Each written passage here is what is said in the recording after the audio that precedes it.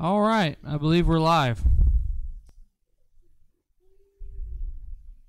Jared is studying. We are live. A little early, but we'll go ahead and start early and get done early, and everybody can go home and get them a nice, long, sugar-induced nap.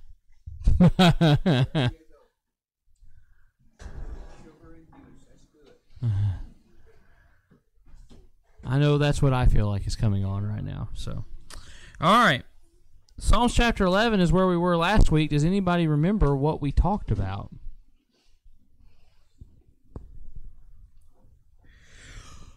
Really? Even when things look threatening, trust in the Lord. Yep. Any further elaboration? Well, I know what we read, but I don't know if I can remember the application page made, but I know when they draw their arrows at us and the foundation of what the Lord has said is shaken, we're still to trust in the Lord. Well, not necessarily the foundation that the Lord has said. We actually looked at the foundation. It's foundations plural, and that can mean governmental bodies or anything. So when things that we're as people, as humans, as men and women are told that we can rely upon become fragmented and weak, there's still a stronger foundation yet that one can stand on. The early part of Psalms 11 is a plea to David essentially to flee and hide. And the last part of Psalms 11 is David saying that his God is bigger than their fear and the things that they're afraid of. Anything else? And that'll bring us to Psalms 12, which, from my study that I have been able to look at, is a continuation of themes from Psalm 11. We're still in these early, and if you look at Psalms 12, is a Psalm of David, and we're still in the early parts of the book, and this is still considered to be written roughly in the time that David was fleeing from Saul. The first verse says, "Help, Lord, for the godly man ceaseth, for the faithful fail from among the children of men.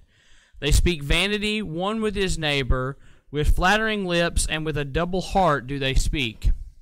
Now, David David opens, and I think he always does, or he has typical with kind of a refrain that is supposed to frame some of the issues, and this one is "Help, Lord." It is a plea for aid of some type. Why? For the ungodly, for the godly man ceaseth, for the faithful man from among the children of men, fail from among the children of men. Now, he is saying that he was witnessing a falling away of God's people that he used to be able to rely fairly heavily upon, people that in his own, and again, like I said, this is a continuation of themes from Psalms chapter 11. And Psalms chapter 12 elaborates further on it. Psalms chapter 11 wants you to look at the world and say, okay, the world is not something that you can rely upon. The Lord is something you can rely on. And this even takes it further and says, people that you believe to be religious or Christian, or they also cannot be relied upon. They are also fallible. They are also weak. He says, for the godly man ceaseth. What is he ceasing from? Well, he's ceasing from being godly. He is, and we can see that all about us. We for the faithful fail from among the children of men. This is people that had historically been able to place their trust in God. All but gone, all but failing. And we can see fragments of our own churches and our sister churches of people that are falling by the wayside, people you never would have considered going about that way, and yet they are. what is the root cause of this, though? I think it's actually in both of the examples. It says, for the godly man ceaseth. And then you have, for the faithful fail from among the children of men. People are going to let you down. People are not going to always be there to bolster you up. If you have any confidence in me, I promise you, I will let you down. If you have any designs on looking at Brother Junior as a bastion of righteousness, eventually he will fail. Brother Larry will not always be the shining example of what a righteous person be. Why? Because we're still just people. We still have flesh to contend with, and David is calling for help, because not only are these good people falling after their flesh, they're falling completely away because of who they are. They're men, they're people. And then he goes on and says, they speak vanity, every one with his neighbor, with flattering lips and with a double heart do they speak. Now, what are they falling to? Vanity. They're falling to lip service. They are, and I think this is one thing, especially in churches that maybe aren't quite our stripe, but if you just were put everybody under the umbrella, and I definitely don't want them under the same umbrella as us, but the Christian umbrella. If a worldly person was to label Christian people, these denominations, this is the things that they fall to, because what they're saying is not what they believe. What they're saying is not what they present to be. And with one side of their mouth, they can say, Brother Larry, we would just love for you and your church to come fellowship with us over here at the Methodist Church, and it'll be such a good time. And I know we're both different denominations, but we can bless the Lord together. And with the other side of their mouth, they're telling sodomites that, hey, it's okay to marry other men. It's okay to compromise your morals as long as you love Jesus. And this double-heartedness, and actually I looked up the vanity to speak of here, and it actually can just mean straight lying. It is what Jesus would later reference as the Pharisees having mouths that are open sepulchres. They appear to be good people, and with their mouth, they talk like good people. But what's coming out of them is rotten, has no basis in soundness. Now, to be rotten, if you're to look at a corpse, a corpse has no soundness of flesh. In fact, you leave a corpse sitting long enough, and it will wither away to nothing at all. Left to the elements, it will become part of the elements again. And so when he says that their mouths are open sepulchres, not only do you get, and we can think about an open, like if you was to dig up a casket and bring it up, and how awful it would smell the first time you open that thing, because it had such rot and detritus inside of it. But and you can think about that when you think about open sepulchres. But I think it's even further than that. What is inside of them has no soundness.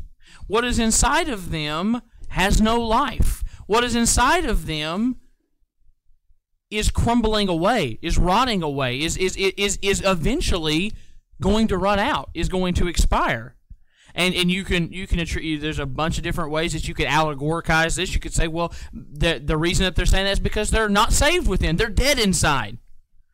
That's a good way of looking at it. You could also say that the things that they used to believe, they're just deteriorating away. Inside of them, they don't really believe anything that they're saying anymore, because honestly, the time and the elements and everything else is just rotting and eroding away everything that they thought they said before. And I think the Pharisees were definitely in that category. You're talking about the religious elite of the day. Did they know who Jesus was? I'm fully convinced they knew who Jesus was. They knew exactly what he was. And because he was not what they wanted, needs he be crucified.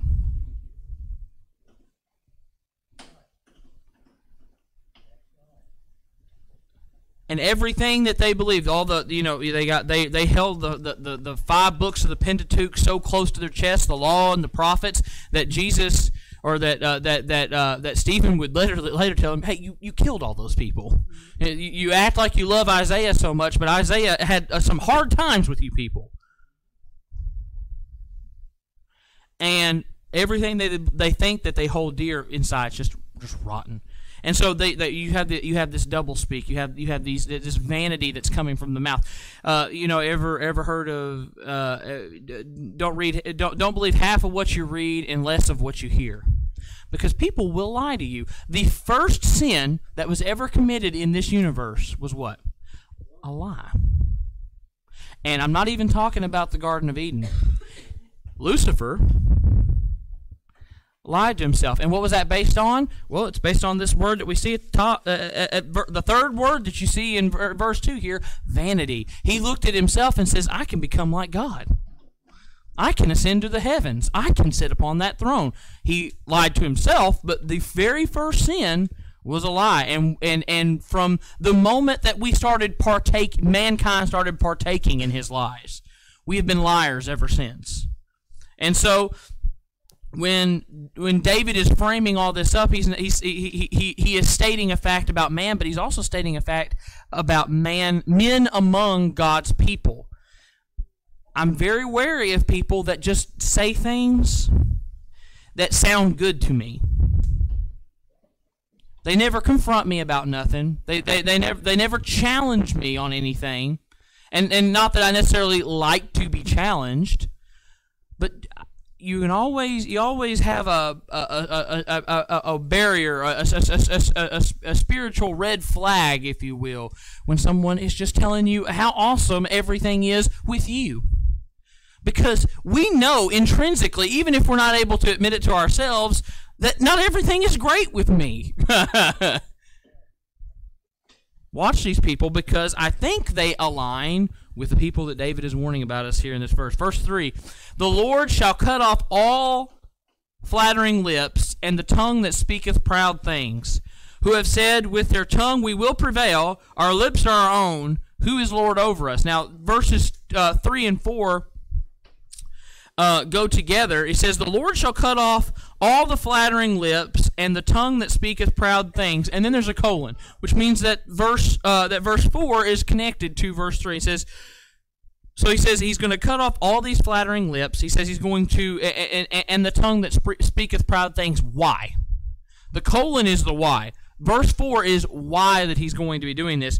Who have said with their tongue, we will prevail, our lips are our own, who is Lord over us. Now this, and one of the reasons that I did bring up Lucifer, this is Lucifer's thought pattern here. It says, with our tongue we will prevail, our lips are our own, so they're claiming ownership over something that is clearly God's, and then goes further and says, who is Lord over us? Mankind, as a being, has been looking to the heavens, and I think I said this in the last class. You can look through thousands of different cultures all over the ancient world, and they all make gods, but every one of their gods are like men, because we seek to exalt ourselves. And now atheists and the modern world at large worships science, which further elevates mankind. Now, the reason that mankind attributed to, the elements and things that happened in ancient times to gods that acted like men is because they couldn't explain why it thundered. They couldn't explain why the volcano randomly erupted at any given time. They couldn't explain tidal waves or why the wind blowed the way it did. But now we've become smart enough that we know where the origin of a lot of these things are, and so man can say, look how intelligent I am. Who is Lord over? We are the masters of our own destiny. A fate and a God does not control us. We live by our own whim. We die by our own whim. And if you go up further, and the verse says, with our tongue we will prevail. Now, I think this could be a direct reference to Lucifer, because how did he take so many people with him? How did he take so many angels with his tongue? He beguiled a third of God's created beings. We think about angels as being pure, and I think 2/3 of them were. But we think about angels as being infallible, and yet one archangel was able, with his tongue alone, to convince them to go to war with God, to go to war with the leader of God's troops, Michael. And with that same tongue, damned an entire race to hell. With our tongue we will prevail. And I think this still holds true today. Words are the weapon of the day. Well, Brother Adam, what do you mean by that? Look at Facebook. The things that are posted, the things that are said, true or not, they are taken as fact once they are said by somebody. Once they are posted, once somebody, you look at the media. Once somebody, a man in a very sharp suit, or a lady in a very sharp blouse, looks over that TV monitor at you and says X and Y is what happened today, we take that as gospel. And they prevail with their words. Look at Capitol Hill. There's a group of people that literally do warfare and conquer every day by the words of their mouth. They have built, the earth has built an entire kingdom upon flattering lips. And this has begun to infect the churches. This has begun to infect our day-to-day life. Things that people say, and I think it's very interesting that in the New Testament that the Bible says that we shouldn't be busybodies. Why? Because busybodies, sometimes they've got real things to say, but most of the time it's just things they've heard that they're parroting back to someone with no basis in any actual reality in which we live in. And what that gains you is clicks, is a fragmentation, and we've already talked about foundations in the last lessons. When you start breaking things up, there's no strength left there. This war with our words, our mouth. The New Testament says that that the tongue is a member that this is paraphrasing. It literally can't be bridled. You can't you can't put a harness upon it and keep it going. And I don't do this very well, but when I think about it, I always find that it goes well for me. Just when somebody's saying something to you, one of the best things you can say is nothing at all. Just let them go. Just let them spout over, because they're doing this. They're allowing their tongue to run like an unbroken stallion across the pasture. And if you can prevent yourself, not only have you removed yourself from that battle, you've also not begun to participate in this tongue wagging, in the literal potential fragmentation of a church. A lot of church, I'll even say, let's talk about Bumpus Mills. When it broke up, what was one of the precipitating factors? People talking behind other people's backs.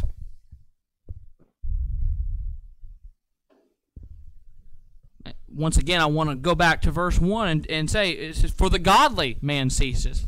This tongue wagging problem runs all over the world and runs deep into the churches, and we can cause problems with our words. A good rule of thumb is if you ain't got nothing nice to say, just don't say it. Right. And I'm not saying turn a blind eye to sin. I'm not saying act like everything's all right when it's not.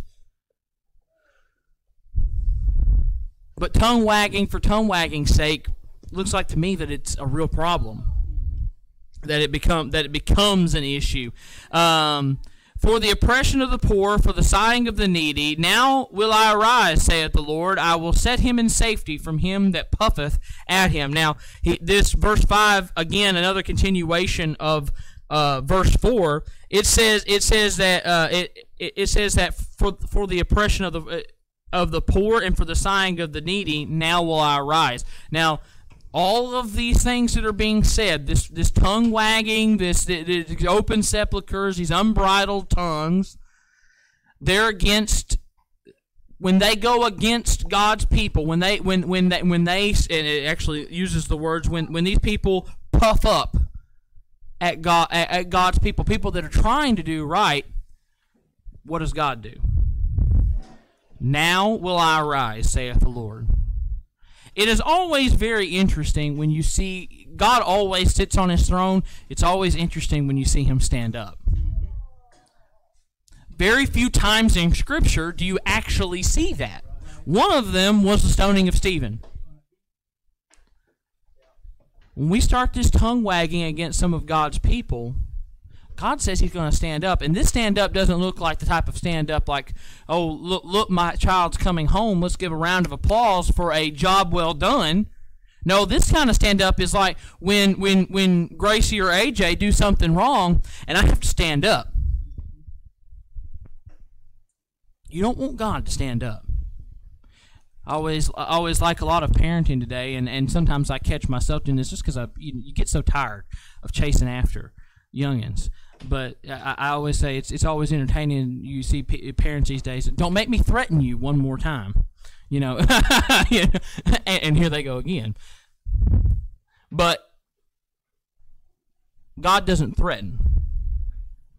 He ain't going to say don't. He will stand and he will do what he has to do. When these naysayers are coming against God's people, I think this is also a nice a thing that we can hold as a promise, as a another bulwark, if you will, in a shield and a hedge about us. When these things come against us, when the government says bad things about us, when other Christians say bad things about us, that God's going to stand up and he's going to say, no. This is one of mine. Not only you are you not going to do it, you can't. Because I'm standing here. It's like when a big dog bows up on one of your youngins, and then Dad gets out there, and all of a sudden the dog that was real big to the child looks awful small in Dad's shadow. No, you're not barking anymore. Get on out of here. Take yourself on when God stands up. The words of the Lord are pure words, as silver tried in the furnace of the earth, purified 7 times. Now, if we can't just use words that we use out of our mouth, I said, sometimes better to keep the trap shut than to have it open. What can we do? And I think here this is an offer set, for the words of the Lord are pure words. I told you can't just not say anything to turn a blind eye to everything. That's when we turn to the Scripture and says, brother, sister, I see this issue. The Bible says X, Y, and Z. You don't have to say any more than that. The word of the Lord is going to do what it's going to do, and it says that it's pure words. These are words that we can trust. I mentioned briefly a minute ago about people that just tell you how good you are all the time, and just butter you so good, you're so greasy you could slide out the door. The words of the Lord, you can rely upon them. I think we've talked to, and I think it's interesting that it actually mentions silver. Think about the mirror basin that we talked about in the tabernacle. What was it made of? It was made of polished metal that they had beaten into a bowl. This was from mirrors from Egypt. And when you washed your hands in it, you could see your reflection. And it was a time of getting rid of sin and reflecting upon yourself. Every time you open this book, you're not going to find something that just makes you go, woo, it's a great time to be a Christian. A lot of the time, you're going to open up and think, well, I've done it again, haven't I? But we can rely upon that. It says that these words are they're tried. They're pure silver. There are no. It is, and it says that it's been purified 7 times. Every impurity has been rocked out of. I don't know if you've ever went to go buy jewelry, but it's always that like really high priced, really worked over metals. Literally metals that are so worked that they're actually soft to the touch. That if you squeeze a ring, you could actually bend it out of its original shape because the metals are that soft. But they're so valuable. And you can get sterling silver over here. For you can buy a ring that looks just like that one for $50, but that's a flatterer. It looks like the real thing, but it's nothing. It's based upon nothing. It is a facsimile of the real thing. And then you have God's word, which is precious and hard to find and takes work to gain. But so much more valuable than the other thing. Thou shalt keep them, O Lord. Thou shalt preserve them from this generation forever. Now, I think this goes along with, I will set him in safety from him that puffeth at him. We have got to learn to shield ourselves from these words. It says, the Lord's going to help. Let me read verse 8 real quick, and then we'll come back to this point. The wicked walk on every side when the vilest men are exalted. Now, this is going to play into the point that I'm fixing to make. We're saved people. You're in a world that does not respect God and that is crawling with vile people. They're crawling with people that will tell you any number of things. They will tell you how good you are. They'll tell you how bad you are. They'll tell you that sodomite marriage is okay. It's okay if you sleep around with your wife. It's okay if you take somebody else's stuff. It's okay to riot whenever you're upset because it's a victimless crime. It's okay to cheat and steal to win what you want. It's okay to do all these things. If we trust in the Lord, He will. He says that He's going to preserve them from this generation forever. So there is a place where we can go to keep our minds pure. We're never going to be able to separate ourselves from this world because we currently dwell in it.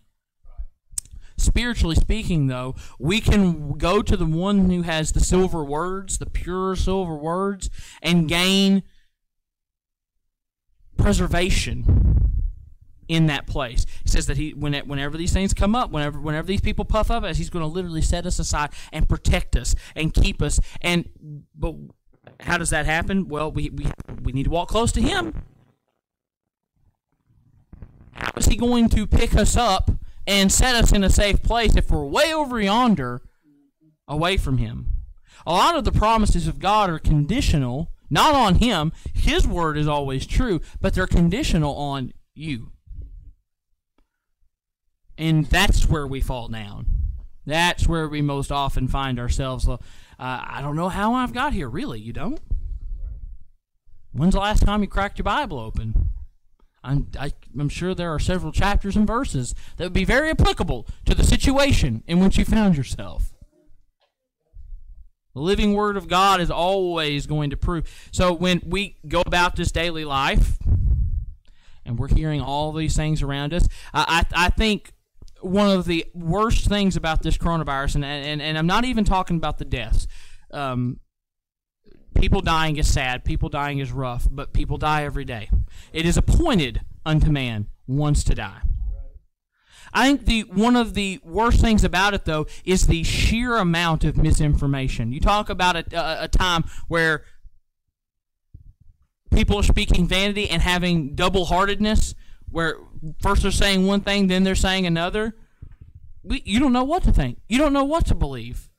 And in an age where increasingly, not just coronavirus news, but everything is starting to become like that. You don't know what to think. You don't know what to believe because nobody's telling you the truth. Can I point you, dear Christian friend, to some silver words that can be foundational? That, and again, if it takes us back to our chapter 11 look, but that can be a foundation when all other foundations are breaking. When you literally feel like you're standing in quicksand, reach for the rock.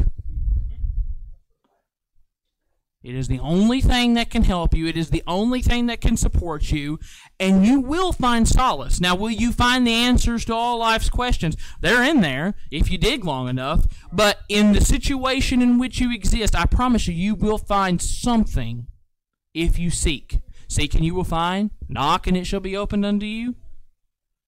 I don't know if that. I don't know if that's. If I seek $1 million, am I going to get? I don't think that's how it is. But I think that we can find silver and gold, things that are tried with fire, and that have stood the test of times. Hold your Bible in your hand and look at it, because you're looking at something that has been tested with 6,000 years of history. And yet it still stands and it still lays there before you. Am I gonna go with this or something that does Dan Rather do anything? Is he dead now? I don't even. He's dead. Oh, I'm about to say, it's been a long time since I've watched the evening news, but this has been around a lot longer than any news story that CNN or Fox can throw at you. This has been around so much longer than any of those things, and I promise you, whatever situation you're in, there's a foundational truth that you can set. Okay, this is the place where I'm going to start from. This a place of strength, and everybody else can say whatever they want. I know that I'm secure. I know that I'm in a place of victory. I mean, I think this goes back right to your salvation. We place our faith and trust in God. In the beginning was the Word, and the Word was with God, and the Word was God. If you can place your soul's trust in Him, when you go looking for answers to life's question, you can put your trust in Him again, because He will have something for you there. Any questions or comments about Psalms chapter 12 before we wrap up today? If not, we will dismiss. Everybody have a happy Thanksgiving. We're running right up on. If you're watching, happy Thanksgiving to you. You're coming up upon the only really American holiday, and also the only and the most biblical holiday that there is. So happy Thanksgiving. Y'all have a great week. God bless. And we'll be dismissed. Thank you very much.